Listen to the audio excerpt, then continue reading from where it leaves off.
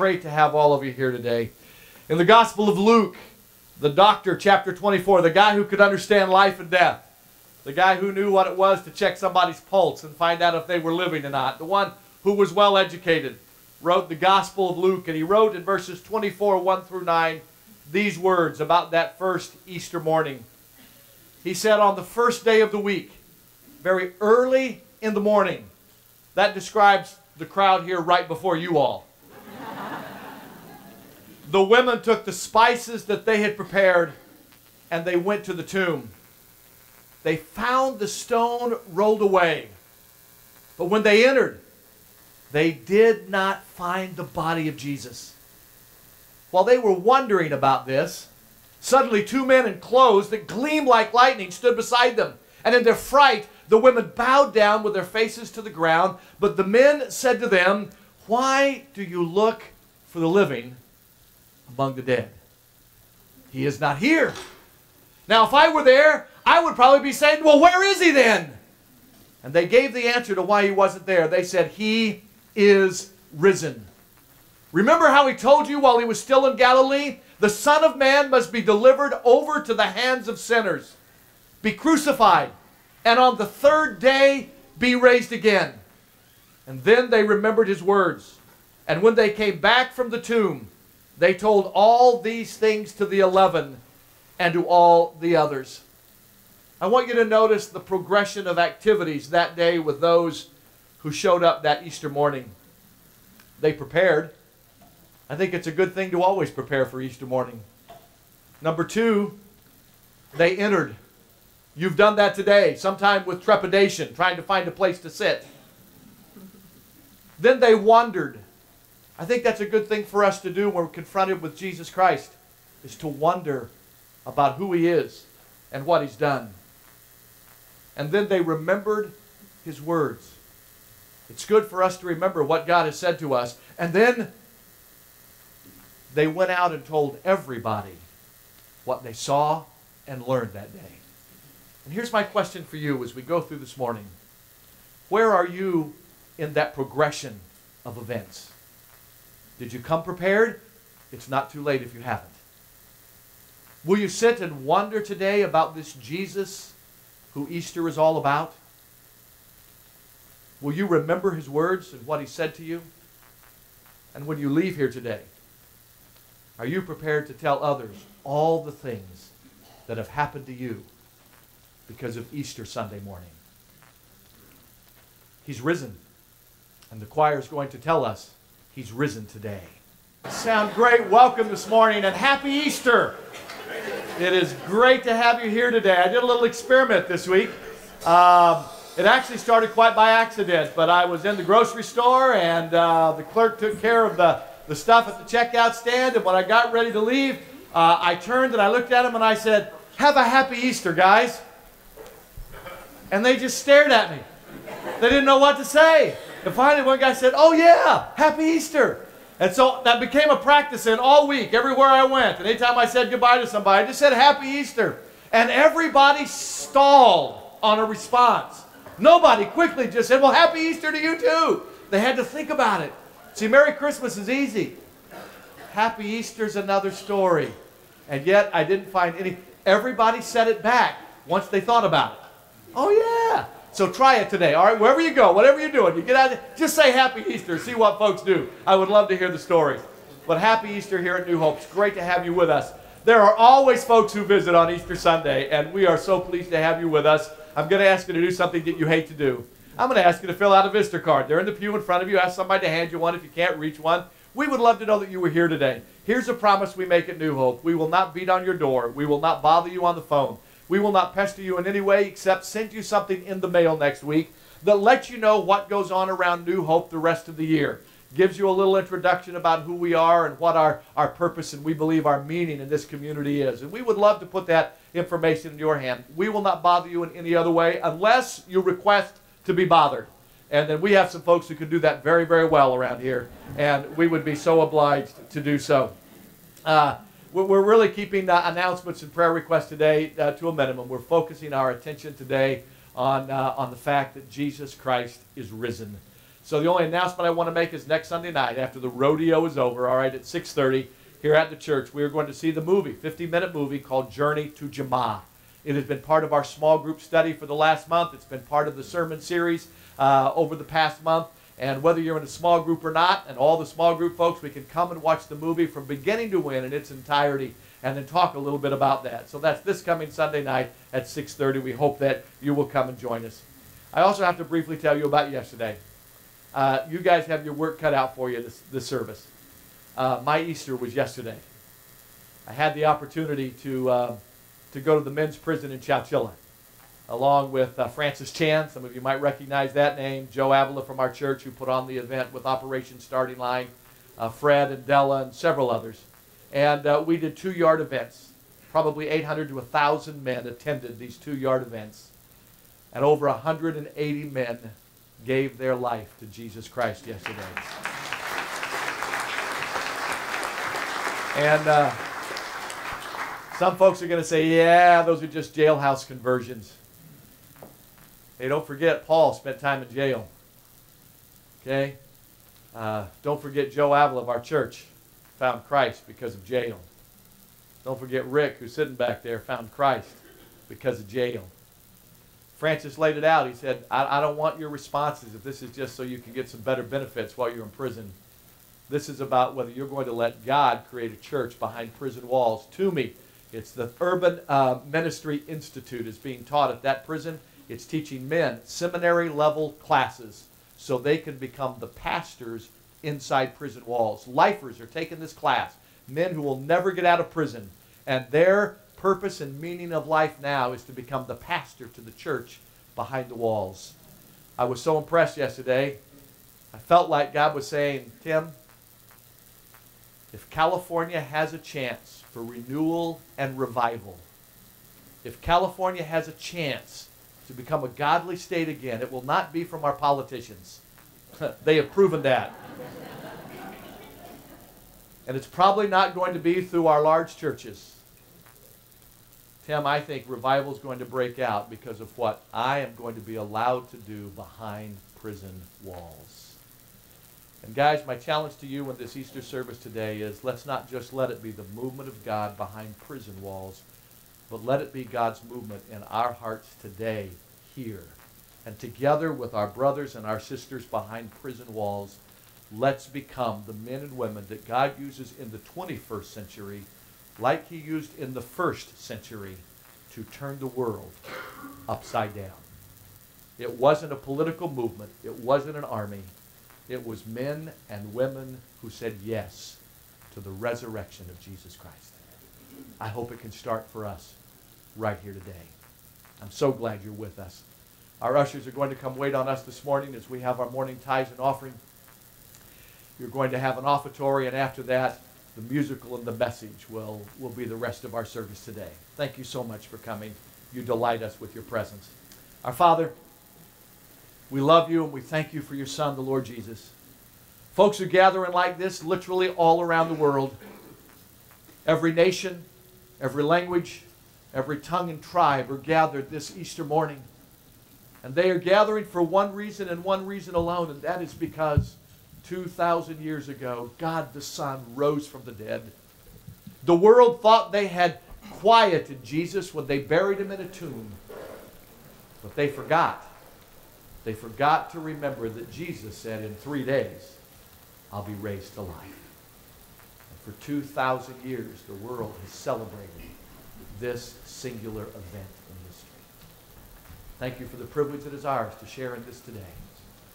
Father, thank you for the privilege of giving and sharing. Giving for the purpose so we can share. Thank you for the choir and all the work they've done. Thank you for the instrumentalists and the talent that they express. But thank you all, Father, most of all, for your presence in our midst to do a work in our lives that will not only change us, but Father, I pray you will use us to change the world. In Jesus' name we pray. Amen. Words that most of you know. For God so greatly loved and dearly prized the world that he willingly gave up his only begotten and unique Son. For what purpose? So that whoever, anyone and everybody that would believe in and trust in and cling to and rely upon His dear Son, that we would not perish. We would not come to destruction. We would not be forever lost. But instead, we could have everlasting life. God says He loves us. As most of us in this room know, love must be more than just talk. God said, and then Jesus did. Have you ever in a relationship had a reason to doubt somebody's love? When doubt is present, love is diminished. But when love abounds, doubt is destroyed. God, on Crucifixion Day, proved what He said. He loves us. And on resurrection morning, He demonstrated His power that that love would be forever. For you see, God's love was settled once and for all at the cross. Let's listen as they sing about that. I hope things have been settled at the cross for you. If not, this would be a grand day for you to make that decision. Paul wrote in the letter to the Philippians in chapter 2, verses 9 and 10, these words. He said, "Therefore God has exalted Him, Christ Jesus, and He's freely bestowed upon Him the name that at every knee should bow at its mention. The name of Jesus, every knee should be humbled, in heaven and on earth and under the earth." The sign at the top of the cross that first Easter that Pilate had carved and placed there, Jesus, King of the Jews, and he had it done in multiple languages. That sign was a sign of derision and mockery at Christ and towards those who were His followers at the time. If you arrived early enough today before the screen came down, you saw our three crosses. And at the top of that center cross was a sign, Jesus, King of the Jews. Our sign today was not intended to be a sign of derision or mockery, but instead it was done to be a sign of honor and worship. Both attitudes, I'm confident, are probably present here in this room. There are some folks who still mock Jesus and deride His followers. Some, like many of you, though, by faith believe that Jesus once and for all settled the matters about our sin, about our death, about our love, about our life. And He did it at the cross. And we humbly today, we humbly bow, expressing to Him honor and worship. Which one are you today? Which sign, the one 2,000 years ago or the sign today, would best indicate the attitude of your heart towards Christ? There is going to be a day in all of our futures that every single one of us in this room, there is a day coming that every one of us will bow a knee and say, Jesus is Lord. Some of us will do it freely as we've done today. Those of you who choose not to do it freely on that day, it will be done forcefully. The force of conviction, the force of regret, the force of frustration, the force of the realization of lost opportunities. But one day, all of us will bow and acknowledge that Jesus is exactly who He said He was. He is the Lord Most High. Paul wrote in the book of Romans chapter 5, he said, you see, at just the right time. Is this your right time today? At just the right time, when we were still powerless, Christ died for the ungodly. Very rarely will anybody die for a righteous person, though for a good person, somebody might possibly dare to die. But God, He demonstrated His love towards us while we were still sinners. His Son died for us. Since we have now been justified, how? By the shedding of His blood, how much more shall we be saved from God's wrath through His life? For if while we were enemies, we were reconciled to Him by the death of Christ, how much more, having been reconciled, shall we be saved through His life? Not only is this true, but we also boast in God through our Lord Jesus Christ, through whom we have now been reconciled, united, restored. I don't know if you're aware of it, but in this country of the United States of America, there is a great divide.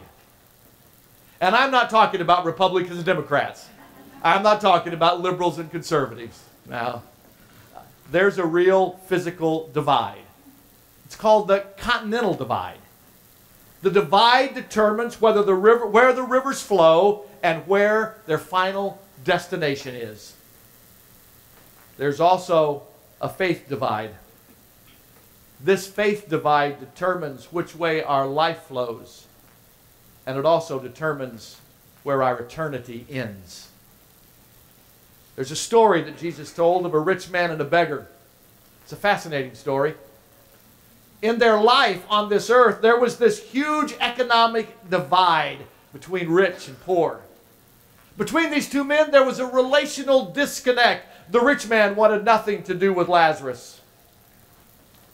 After their deaths, the Bible says that in their places of destiny, one ended up in a place of torment. One ended up in the place of blessing. The rich man, torment. Poor man, blessing. Not because one was rich and one was poor, but because one had faith and one rejected it. And it says there was this great gulf between the two and it was fixed, and I just lost a bracelet. That was not in the Bible. All right. The rich man in his agony looked over at Lazarus in his joy. And he said, Lazarus, could you come put some water on my tongue to ease my suffering? And Abraham, who was there with Lazarus, said to the rich man, he can't. He can't. There's a great divide between the two. As much as Lazarus would have liked to, he couldn't, because he could not cross that great divide. Our sinfulness and God's righteousness has a great divide between us. But God, unlike that rich man, He is rich in mercy and His grace and His love, and He has provided a bridge so that you and I can cross this great divide. And what is that bridge? That bridge is the cross to get across the divide. That's what Jesus has done for us at Easter. The writers of this next song that you're going to listen to, they wrote it, I believe, originally as the bridge to cross the great divide. But when somebody was typing up the song, they made a typo. And in the chorus, they switched those two words around. So instead of it just being a bridge to cross the great divide, the chorus says, the cross that bridges the great divide. Sometimes out of our errors, God does great things. The bridge, the cross, to get us from earth to heaven, from sinfulness to saintliness.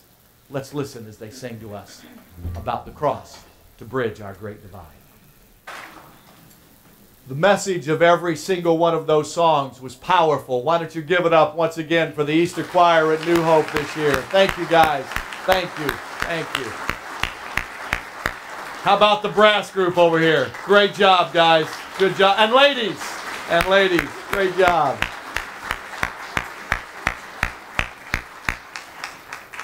One of the characters out of the Easter story, little known and yet also very pertinent, was a fellow by the name of Joseph of Arimathea.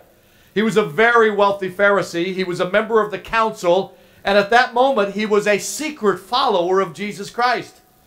And it was Joseph who went to Pilate and asked if he could have the body of Jesus after the crucifixion.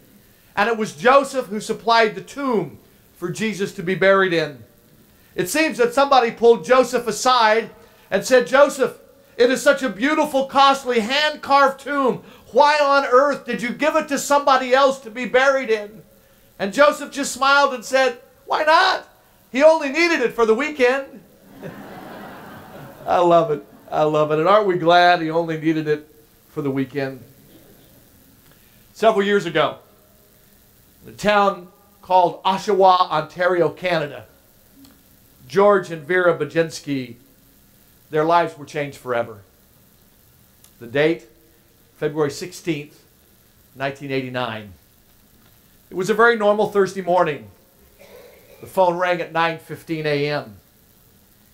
The voice on the other end said, there's been an accident. It involves your son, Ben. As they approached the intersection of Adeline and Simcoe Streets near the young man's high school, they could see the flashing lights of the police cars, the ambulance units that were there. Vera noticed a photographer, and she followed the direction of his camera lens to the largest pool of blood that she had ever seen in her life. All she could muster to say to her husband was, George, Ben's gone home to our Heavenly Father. Her first reaction was to want to jump out of the car and somehow collect all the blood and put it back into her son. That blood for me, she said, at that moment, it became the most precious thing in the world because it was his life. It was life-giving blood, and it belonged to my son. He was my only son, and I loved him so much. The road was dirty, and my son's blood didn't belong there. George, the dad, noticed that cars driving through the intersection were driving right through the blood of his son. His heart was broken. He wanted to take his coat off and cover the blood and cry out, "You will not drive through the blood of my son." It was on that evening that Vera understood for the first time in her life one of God's greatest and most beautiful truths: the blood of Christ. Because it was the strongest language that God could have used. It was the most precious thing that He could give. It was the highest price that He could pay. And through God's amazing love, you and I have the opportunity to be redeemed with the precious blood of Jesus Christ. In Hebrews chapter 10, verse 29, it gives us a warning. It says, "Do not treat the blood and the sacrifice of Christ lightly. Otherwise, it is like trampling underfoot the blood of Jesus Christ." It would be how George felt that day. They're driving through the blood of my son. Charles Wesley put pen to paper years ago, and he described it this way. He said, "Amazing love, how can it be that though my God would die for me?" Over the next couple of minutes,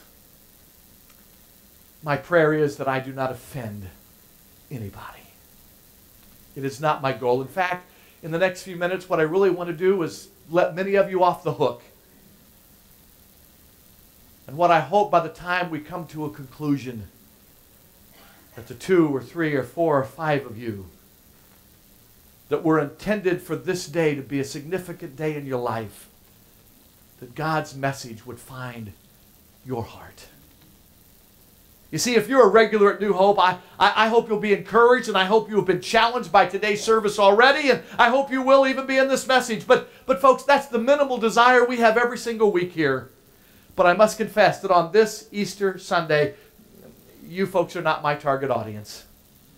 All I want to say to you is, folks, don't settle for a quantity of life in your relationship with Christ. Accept the quality of life that Jesus offers to every one of us. Don't just invite Christ in your life so that you've got fire insurance and you know when you die, you get to go to heaven. God has so much more for you on a regular basis. And God proved that to me yesterday. I got to tell you, on Thursday of this week, I did not want to go to prison on Saturday. It was a full week, and there was lots still yet to do. I wasn't happy with this morning's sermon, and I just wanted to do that. And yet I'd committed to going.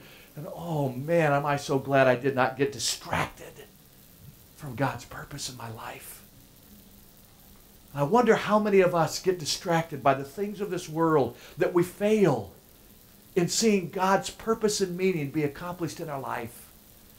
Don't misunderstand me. It's great to have nice families and nice homes and a great job. Wouldn't trade those things in my life. Unless there wasn't meaning and purpose and value. And then I would gladly give up all of those to find what it is that God desires to do in me and you. So if you're a regular, take a nap. Quick question before me. You cold yet? Okay, turn off the outside coolers. Outside coolers. Leave the inside ones on. Okay. Because you don't sleep very well when it's cold. If you are present because somebody drugged you here today with the promise of Easter brunch or lunch, or if you were guilted into coming because they came to your kid's piano recital and you are just doing time and you can't wait for the service to be over, then guys, let me let you off the hook. You're not the target of God's message today. You didn't come prepared. If you are here and you do not believe in the events of Easter and you reject the idea of a personal God, then guys, sit back and relax. You're not the target of today's message. Because you see, there's no way in the next 15 or 20 minutes that I can persuade you with all of the authentic historicity. I could not convince you with the 300 plus fulfilled prophecies. I could not convince you with the over 500 eyewitness testimonies that never ever changed. I could not change your mind with the stories of brilliant, popular, famous, influential people who over the last 2,000 years have been believers in the miracle of Easter and the transforming power of God's gospel message. I just couldn't succeed in that today, so take a break. If you are here today and you are looking for just enough religion to ease your conscience, but not enough to change your life, then rest easy. The message today is not for you. You see, this message is not for the casual, the comfortable, or the complacent. So some of you are saying, and what in the heck am I doing here for then? I mean, who's left to be interested in being interested in what you have to say?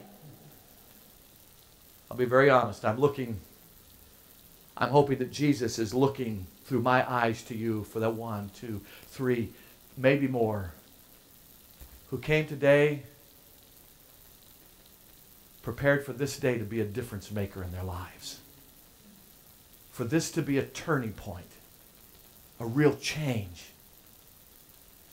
Let me tell you who I'm interested in, who I'm looking for today. I'm interested in the genuinely curious. For those of you who are curious, there is something about Jesus that just gets your curiosity up. There's something that every time you hear his name, every time you go to church, Christmas, Easter, wedding, funeral, there is something tingling in you of hope that runs down your spine as you contemplate the name and the life of Jesus. There is just something about his life. But here's what I want for you who are genuinely curious. I want you to move from curious to captivated. I want you today to put the titty runners on your soul, and I want you to run to Jesus as fast as you can. I don't want you to hold back one day longer. Let your curiosity cause you to run to him. I remember the first time I saw the Grand Canyon. When they let me out of the car, I ran to the rim. I think I scared a few folks around there. I think they thought I wasn't going to stop before I got to the edge. But I ran. I wanted to see.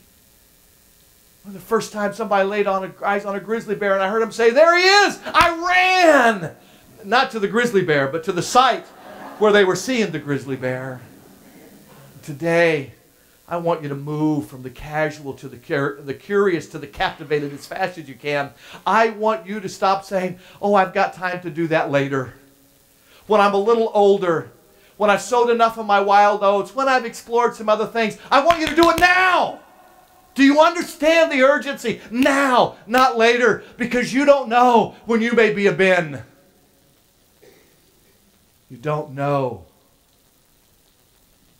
Do a favor with me. This was an exercise done in prison yesterday. I want all of you to take as big a breath as you possibly can. On the count of 3, we're going to just breathe in as big as we can. All right? Are you ready? 1, 2, 3. Let it out. Just got cold in here. No. Do you guys realize something? It's God who lets you do that. The scripture says it is by the word of his mouth that all things are held together. Do you realize one of these times in the middle of a breath, you will not finish it in this world? I've known men, I've known preachers who've died in the pulpit preaching. if I were to die at the end of this service, do you think it's really going to matter to me if you liked this sermon? Do you know what's going to matter to me at that moment? What's going to matter to me is when I stand in the presence of God and he says, with your last breath, you screwed up. Or if he says to me, with your last words, you said everything I wanted you to say. You did everything I wanted you to do. I want to hear the words, well done, not for my benefit. I want to hear well done because of my relationship with Jesus Christ. If you're genuinely curious, move to Captivated today. I'm interested in the genuinely concerned. Those of you who are here and it's easy for you to believe in the babe of Bethlehem. I mean, after all, that's Christmas, right? Easy to believe in the Jesus who was born. It's easy for me to believe in this Christ child who confounded priests at the age of 12. He was a marvel. I believe that Jesus is the Messiah who fulfilled hundreds of prophecies in his life. He healed the sick. He raised the dead. You're people who believe in Jesus, that he was the suffering Savior who prayed until he sweat blood. You believe that he was betrayed by his closest friends. You believe that he was bruised, beaten, and ridiculed and never once opened up his mouth in his own defense. You believe the stories of his crucifixion, his death on the cross. You believe that he spent 3 nights in a borrowed tomb and he rose again on the 3rd day. You've heard, read, and accepted the stories of a Heavenly Father who so loved the world that he gave his one and only Son. You are concerned genuinely about your own life, your own death, and your own destiny. But for one reason or another, you have never made the step from believing the stories to trusting the Savior. Then trust him today. I'm interested in you. I want you to stop flirting with Jesus. Were you a flirt in school? Or did you marry the flirt? Hey. Flirts rarely make commitments. They just flirt. And those who are genuinely concerned but never trust, you're just flirting with Jesus. And I'm ready to ask you point blank at this moment, why not today make a commitment? Why not today invite Jesus Christ to come to live in your life? Let this be the day of your salvation. I'm also interested in you today if you are here and you are genuinely critical. If you're a complainer, I'm interested in you. Anybody want to admit that you're critical? Anybody want to admit that you're married? No, never mind. You see, we tend to criticize because as long as we are critical of others, we do not have to be committed. As long as we see the flaws in church, and folks, there are plenty. As long as you see the flaws in pastors, I got enough to go around. As long as you see the flaws in other Christians, and I will admit there is no shortage of things to criticize, but as long as you focus on the flaws and the failures of others, you have convinced yourself that you don't need to deal with your flaws and your sins. I'm prepared to ask you today, stop grumbling about the failure of others. Stop measuring your goodness to other people's badness. See, as long as we think we're a little bit better than somebody else, and I really don't have to deal with what my issues are. By the way, we have a program for that. It's on Thursday night. It's called Celebrate Recovery. How to get over your hurts, your habits, your hang-ups, not somebody else's, yours. But I'm going to ask you to confess your own sins to a God who loves you, who cares for you, who forgives you, who wants to restore you. I want you to stop hanging out on the fringe, and I want you to get in the mix. Number 4, I'm interested in those who are genuinely crushed. You have been crushed by the weight of frustration and failure and fear. You have been crushed by the hurts of broken relationships and broken promises. You have been crushed by the expectations that were unmet and unrealistic. You have been crushed by the circumstances of poor health and even poor finances. You have been crushed by the burden of untimely deaths and unexplainable losses. Last but not least, you have been crushed by the weight of religion. And what is the weight of religion? That is the burden of trying to be good enough and failing every single time. And today I want you to come to a Savior who is good enough for us all. Leave religion behind and embrace Jesus Christ, the one who says, come to me. If you are crushed under the weight of the pressures of this world, come to me. And he said, I will give you, oh, it's a word, don't we love? Rest for your soul, for your soul. If you're crushed. You see, Jesus offers rest because he took the crushing for us. Do you remember the night before he was crucified? On his knees in a garden? The Bible says Jesus prayed until what happened? Blood popped out as sweat on his face. Why was he praying? Father, I know what's ahead. I don't like it. I don't want it. You're my daddy and you can do anything. When your children ask you, Dad, to help them with something, and they bait the hook with, Dad, you can do anything. And they plead with you to get something horrible out of their life. It's tough for us to say no, isn't it? Even if we know it's the best thing we can do, it's tough to say no. And you know what Jesus' Father said? He said, no, son. I can't take this cup of bitterness away from you. You must be crushed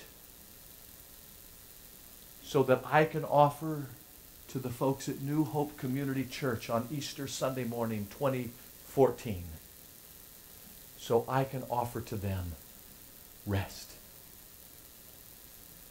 And Jesus said, okay, Papa, not my desires, but your will be done. Last of all, I'm interested in those who are here who are genuinely confused. See, religion is confusing, isn't it?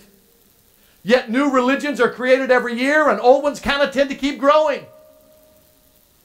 But I don't want you to be confused about religion. What I don't want you to be confused about is a relationship with God. But don't allow confusion to stop you from having a relationship with Him. Let me give you a few examples.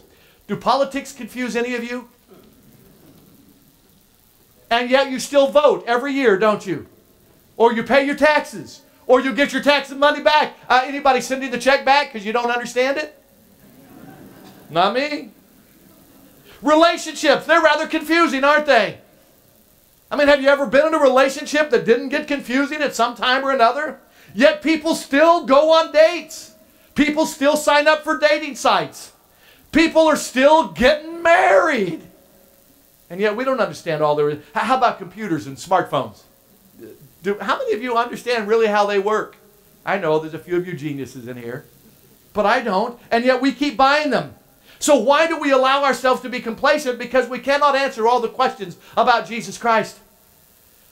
Illustration, I often ask couples who are getting married, why do you love each other?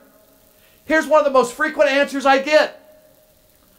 I don't know, I just do.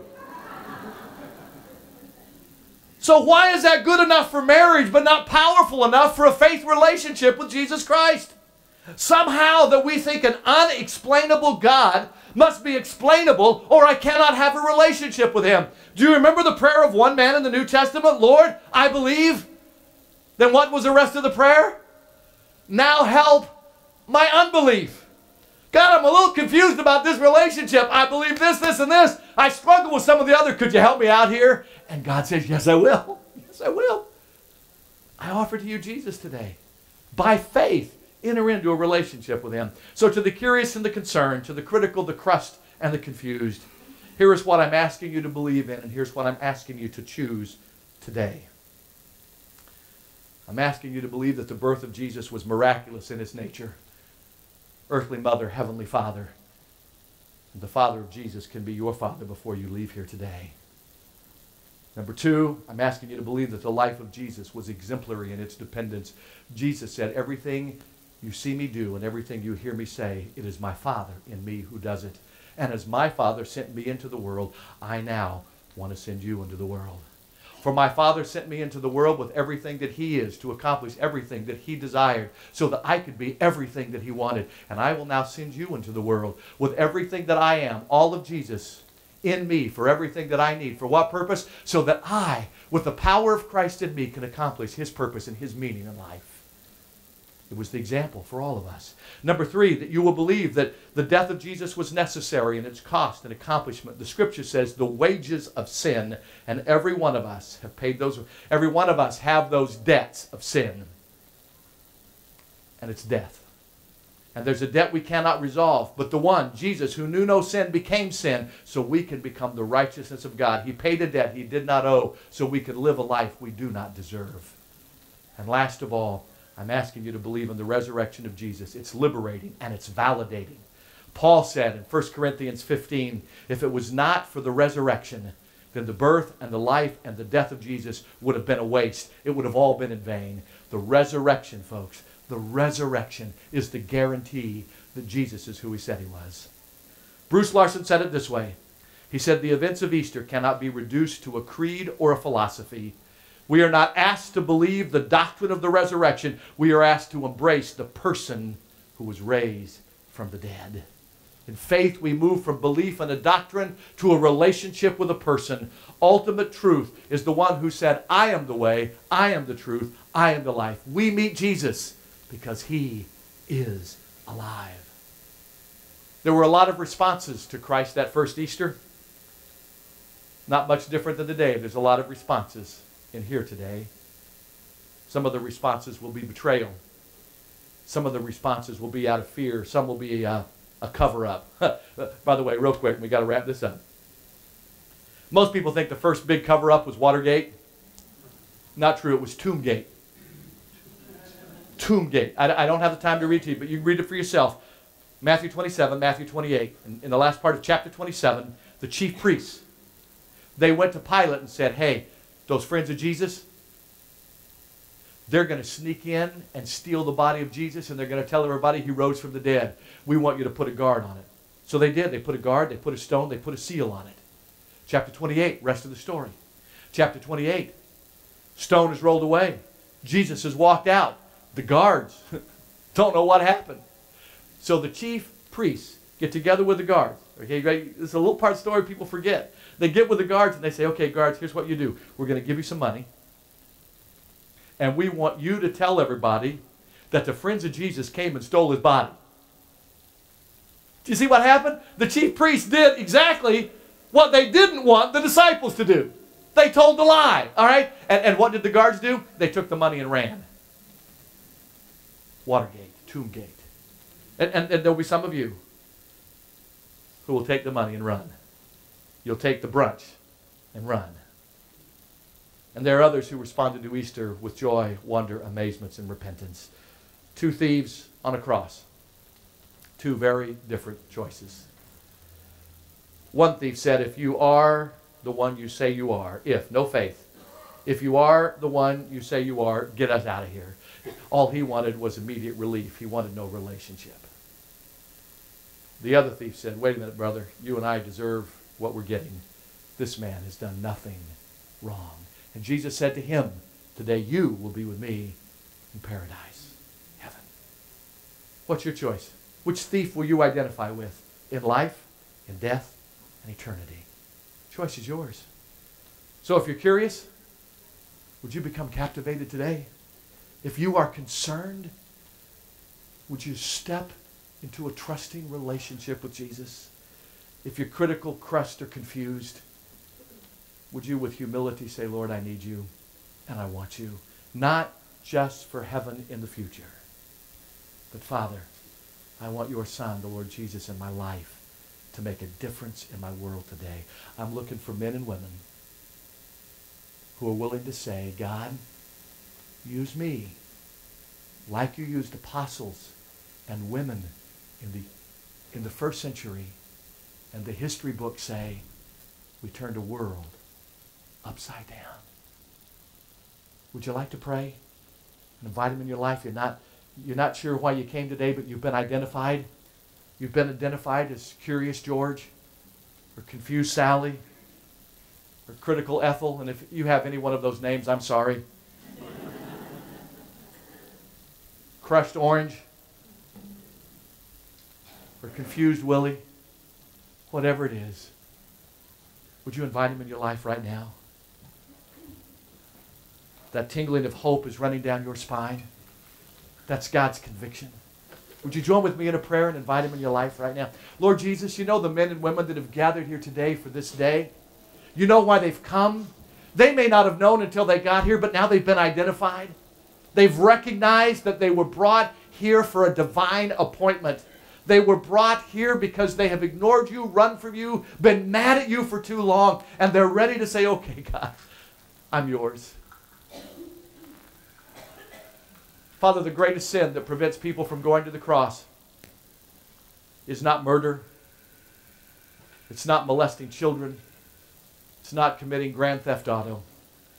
Father, the greatest sin that keeps people from the cross is their own pride, their unwillingness to say, Lord, I am a sinner and I want you as my Savior. So, Father, for those who are breaking through the pride right now and they are running to you with prayer, thank you that you are listening and you hear every one of them. There is a young man and there is a young woman whose life is going to be different because of today. There is an adult who's got young children who says, my family is going to be different than where we were headed. There are some senior citizens who are going to say, I'm not going to let the closing days of my life be a waste. If God could use Moses at 80, if God could use Abraham at 100, then he can use me where I am. In Jesus' name, amen. I'm going to do something before the choir sings our closing number. Guys, stay with me for just one more minute. Quite often in a service like this, we'll ask people to keep their heads bowed and eyes closed and don't look around. And we ask people to, hey, if you prayed that prayer, raise your hand. Nobody's going to bother you. Nobody's going to pest you. I'm going to make the last part of that promise. If you raise your hand, nobody's going to bother you. Nobody's going to pester you.